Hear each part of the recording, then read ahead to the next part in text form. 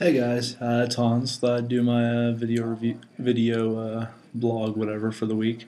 Um, First off, I just want to start a few real quick last thoughts to wrap up that Xbox stuff from last week. I'm really glad how it went. I'm really glad that it's over. Because even before I started posting that stuff, I'd been looking over those docs for like a week and a half straight. So, I mean, I basically read nothing for like, I don't know, like 15, 20 straight days, but just looking over those same pages over and over and over and over again. And yeah, I was just sick of them like halfway through last week. I actually tried to pass off some of those posts on another writer. But no, I did it myself finally, because no one else would take them. And they're up, they're done. I stand by them. One thing I do want to address, I didn't address it in the post, I kind of forgot about it and hinted at it in the comments, but thought I'd talk about it real quick here, then kind of move on and never speak of it again because I'm sick of it. Um, but people did point out, and rightfully so, that the date I give is based on essentially the start of CES, Consumer Electronics Show, in Vegas in January every year. And last year, Microsoft said that would be their last year ever as an official participant of CES. Now, these docs, not to say how old they are exactly, because again, don't want to give too much away about them just for the sake of the source and various other things I've talked about in the past. They do predate that announcement. But knowing that, I still went with it anyway for a couple of reasons. First, just because they aren't an official participant of CES doesn't mean they can't announce something the weekend of CES. I've said it in the comments, I'll explain it a bit more. The first year I went to PAX,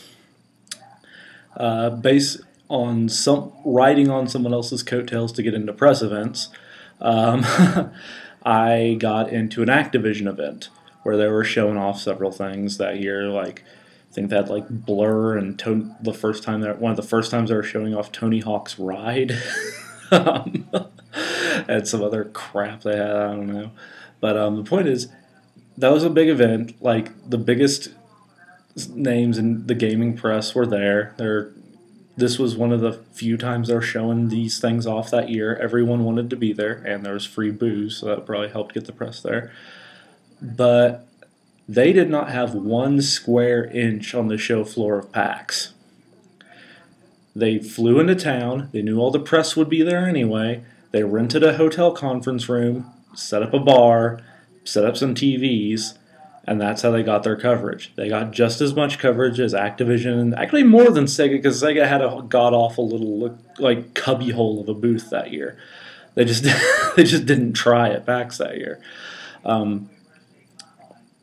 But basically, just because they weren't an official part of the show didn't mean they didn't get just as much coverage as the companies that were a part of the show. The other reason is, I've heard some people say, oh, there's no way they would want to do this because they don't want to compete against the news coming out of CES. What news coming out of CES?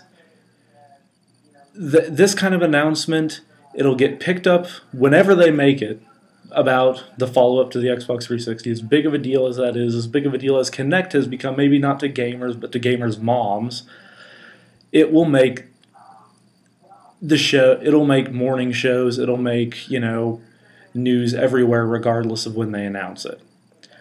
News they're competing against out of CES is like, there's going to be some phones that all of like 4 people care about. It's not going to be a new iPhone. Apple's so far up their own asses, they do their own events now, which is actually what Microsoft said they're going to do. So I guess they're headed that direction now too. Let's see here. What else comes out of CES each year? Some weird alternate reality glasses that no one cares about, which is something that Microsoft said they're going to do. But I guess that'd be something they can announce whenever.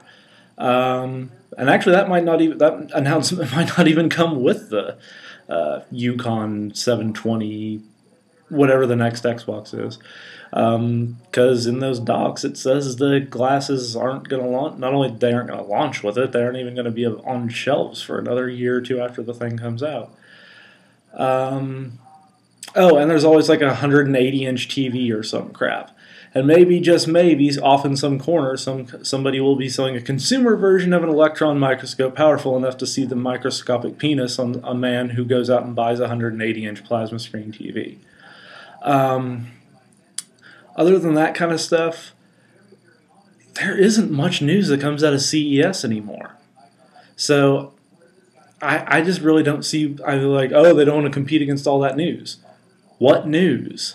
What's to stop them from holding their own event that weekend? They'd probably get more press out of the stuff they announce than anything that actually announced at CES. Who gives a crap? The reason they left it wasn't because, oh, we didn't want to compete and this and that. They left it because the show is crap. All right? It's a dying show. The rats are fleeing the ship. Well, maybe not in every industry. For the gaming industry, it's pretty much a dead show. Some things will be announced there. More stuff gets announced at Game Developers Conference than at CES these days. It's almost a non-factor. So that's why I went ahead. Those two reasons, the fact that they don't really have to officially be a part of the show to announce something at the show, and the fact that I just really don't see that anyone in the gaming industry giving a crap about that show in the first place anymore. I'm fine with that date. Now, will I be wrong? Probably. And maybe they don't announce it that date. Or maybe they announce it a few weeks later. I don't know. But that release window really makes sense to me, especially with some other news that's come out recently. Just in the last few weeks, there have been reports coming out of early dev kits being sent out to some developers. Now, I mean, that doesn't mean they're making the thing yet. It means here's a PC that has components that get pretty close to what the 720 Yukon, whatever they call the thing, is going to be. If you develop it to run on this, you're in the ballpark. And I'm sure they've had something on some dev units, sitting around Microsoft HQ, but they actually are producing a few more to send out to developers. And that's a good sign for early next year, because I don't think they want to just announce it at E3. I think they want to get the announcement of the thing out first, and then have E3, so they don't have to explain the name. They can just say, okay, we've already shown it to you, here are the games.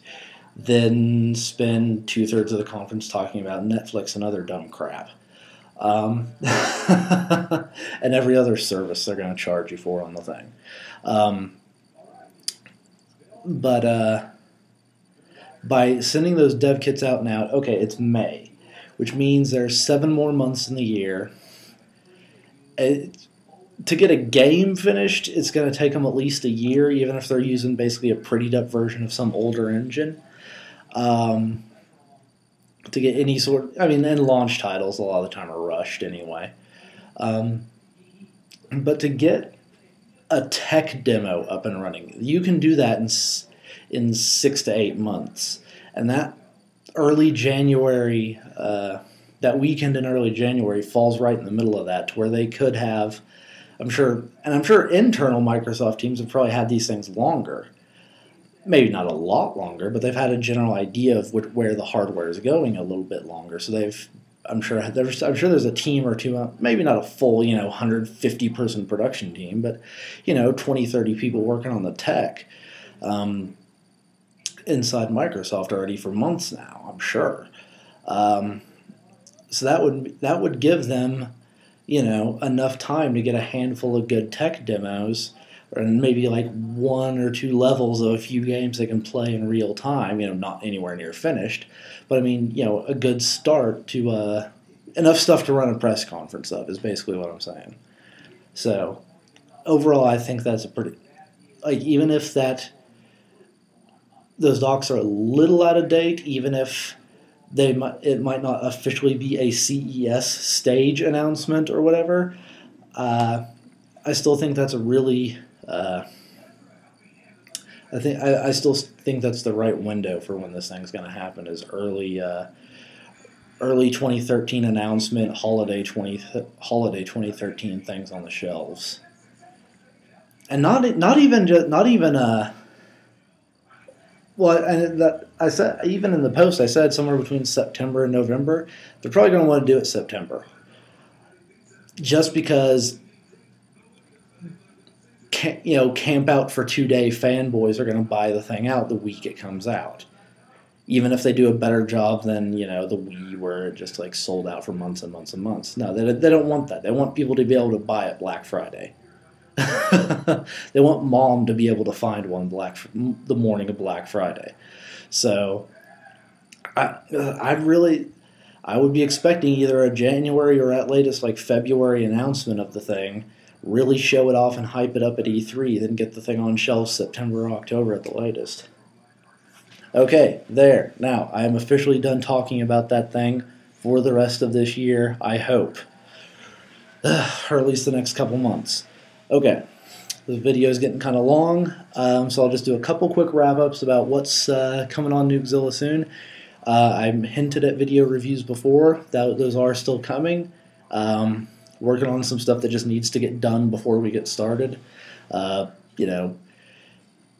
Getting the format figured out, graphic, intro and outro graphics, and who's responsible for what and how what gets uploaded where and how we encode what resolution and all that.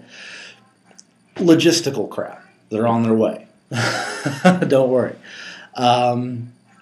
Also, there will still be text-only reviews. Those aren't going away.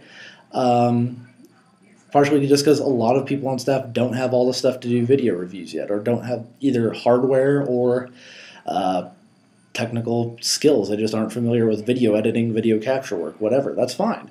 We're still going to do some text-only reviews. Excuse me. Sorry. It's going on a bit long. My throat's getting dry. Stupid clock.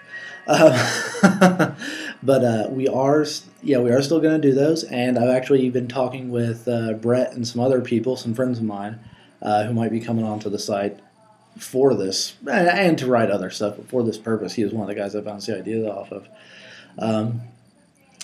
But it'd be a way for us to get reviews of new games done quicker, close to their release date, without either the developer, publisher, whoever actually having to send us a copy, which barely ever happens, thus it taking us longer to actually get around to getting it reviewed, or us having to shell out $60, which we really don't have the budget for.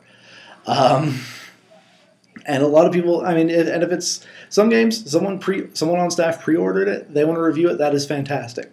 A lot of things people just don't get around to. This is this idea I have. I'm not going to go into all the details yet because we're still kind of like the video thing, hammering out who's responsible for what and word counts and every other dumb thing with it. But we will get more reviews done in a timely manner starting very soon. Other than that, that's about it this week. It's just kind of business as usual. No super huge announcements. Hopefully we can get some more good content up on the site this week. And if you or anyone you know want to write for us, I'm basically taking open applications right now.